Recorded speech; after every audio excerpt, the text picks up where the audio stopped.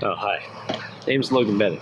Now, I'm going to talk to you about cordage, specifically Hawaiian cordage. It's something that people used to make all the time, but we don't really make it that often anymore, and that's a darn shame. Now, I'm going to teach you how to make cordage with help from my kumu Lisa, and hopefully we'll get you going on that cordage tutorial right now.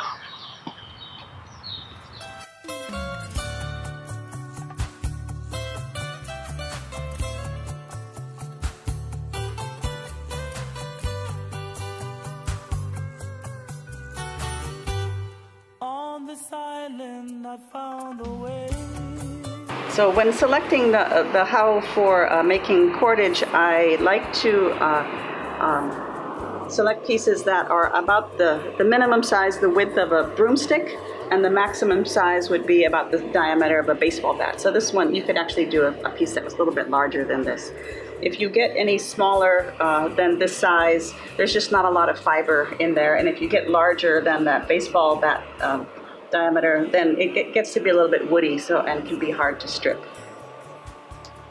So I like my lengths to be 4 or 5 feet long, even up to 7 feet, and unbranched, and with no blemishes on them. So I always start at the base of the branch, and I cut through the outer bark, and then I'll put my fingers in here and I'll just pull back. And I ideally like to take it off in one piece.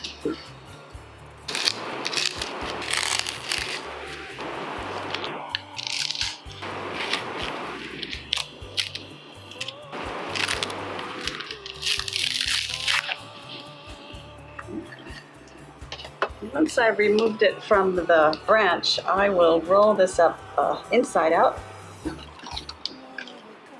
just to flatten it.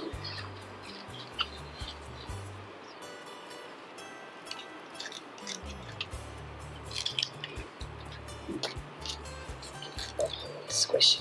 Then I'll put it in a container, a bucket of water, even a large trash can, and submerge it in water. You want to do this immediately so that it'll oxidize very quickly. You can see it starting to brown, and we want to get this into the water right away. You're going to use fresh water, not salt water, because the salt water will make the fibers very tough and hard to twine. So I usually use a stone to weight this down. As it starts to ret, it'll form a lot of bubbles and it will float up to the surface and be exposed. You want to keep this completely underwater for 3 to 4 weeks until it is completely softened. And what that will look like is this. And you'll see all of those layers now have loosened up, and you can wash this off and separate the fibers out. It's like little ribbons, and you'll see layers and layers of fibers. And it has quite a strong odor at this point, but once it's cleaned and dried, then the odor goes away and you're left with your material to make kaula with. When you are selecting the piece that you're going to make a piece of cordage out of, I'm going to cut this down. You want to make sure that the piece has the same volume on both sides. You don't want a thicker piece on one side and a thinner piece on the other. You want them both to be the same width. Otherwise, when the cordage spins together, it's very uneven. So to begin with, I usually just dip it in water and clean off that extra water just to soften the fibers, and it helps to makes it a little bit more pliable. So in this piece, I'm going to I'm going to fold it even, and holding it in my left hand because I'm right-handed, and I'll put it up on my thigh here. You can give it a little twist to get it started. We have these flat ribbons, and we need to roll them, so we're going to sometimes if they're a little wide, we can kind of roll them up just a little bit. So I start high on my thigh. I put these in a V shape here, I leave myself a little window that I can see what's going on, and I just work a few inches at a time. And I place my fingers on here, and I'm going to press down and roll, and sometimes it goes all the way down to my palm. And I've now created a lot of tension in this side because they're all bound together. Now I'm going to let this left hand go, and you'll see that tension releases and binds those two pieces together. And then I can take that back up, make my little V here, and roll, and then let go. Now what you don't want to do is to let these two tail here, bind together like that. They need to roll separately, and then tension needs to be released together. So that. And if one side rolls and the other one doesn't, just go back and do it again.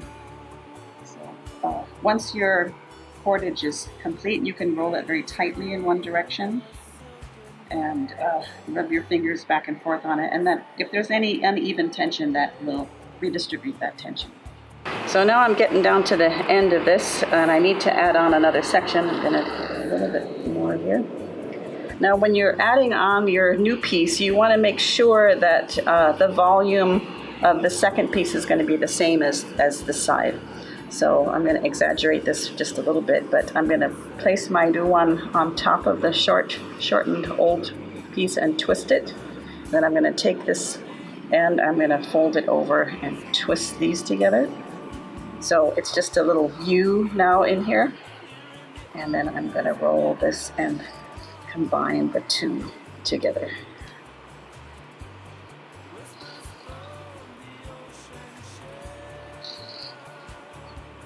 And you'll notice that, where the little ends are, these little tabs will stick out. So you're just going to go back and trim those off with the scissors. And then you can just keep extending it as long as you need it to be.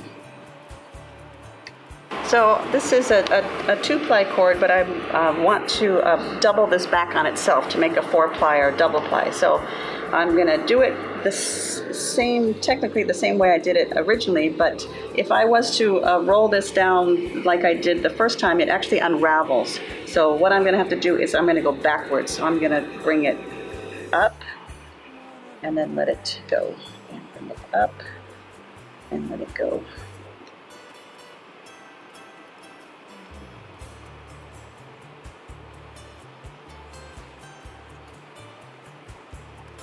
And then once you've got it done, then you're going to give it a good twist and let those two sides lock together.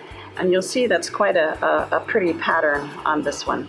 So if you're going to make a necklace or something longer, you need to make it a little longer than double the size of your finished piece. But a 3-ply cord, I use 2 pieces, and I have this one folded over again. I've offset it, so if I need to add in, I can do that. And then I'll take my second piece and again, the volume of these should all be the same, not thick and thin, but all the same. So I'm twining that together, and this one and this one. So now I have 3 plies. And then I'm going to take this and put this on my leg. And again, this is similar to the 2-ply, but you just have to do 3 at a time, so it's a little trickier.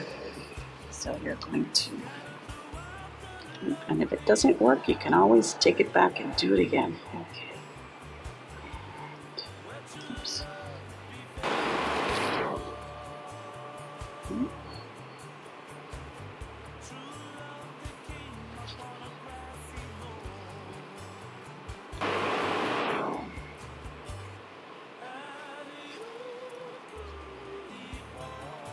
So when this is finished, again, you're going to cut off those little end pieces, but if you compare it to the 2-ply, it's just a little bit tighter.